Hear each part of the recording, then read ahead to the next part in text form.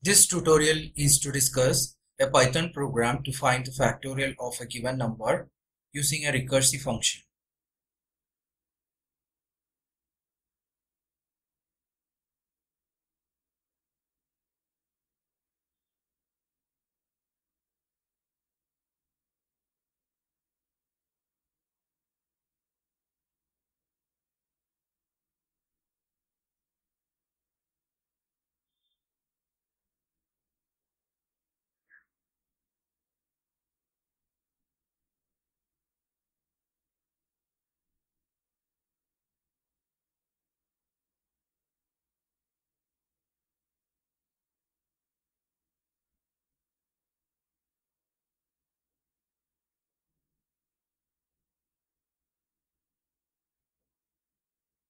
A function definition can begin with a keyword def followed by the function name.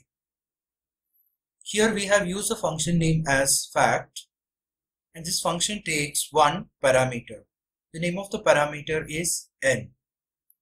The body of the function begins with a colon symbol.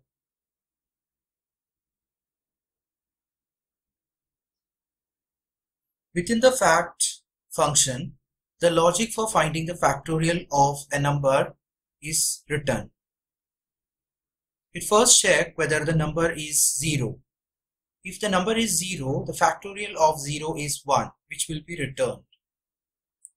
Else, if the number is not 0, if it is greater than 0, we return the value of the factorial as n into factorial of n minus 1. The factorial of n minus 1 statement makes the function call again, that makes it as a recursive function call. That means within the same function fact, the fact function get called again and again, so that we get the factorial of a number as a return value of the fact function. For example, if we pass the value as 3, it returns n into fact of 2, and fact of 2 will be later replaced by 3 into 2 into fact of 1, and it will replace by 3 into 2 into 1 into fact of 0. That will get replaced as 3 into 2 into 1 into 1. That will be the factorial of 3, which is the value 6. Outside the function, a variable x is used to accept a number from the user. The input method is used to accept a value from the user. The accepted string value will get converted into integer and get stored into the variable x. The fact method is called by passing the value x, and the outcome of the fact method, which will be the factorial of x, will get stored into the variable y. The print method is used to display the value of both x and y. The two placeholders are used.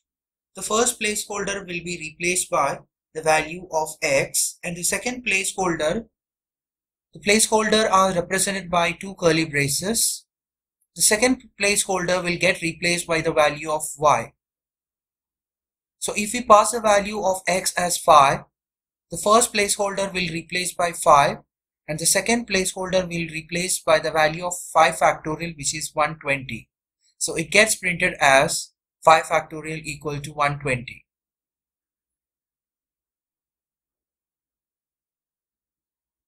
Run and see the program output of this.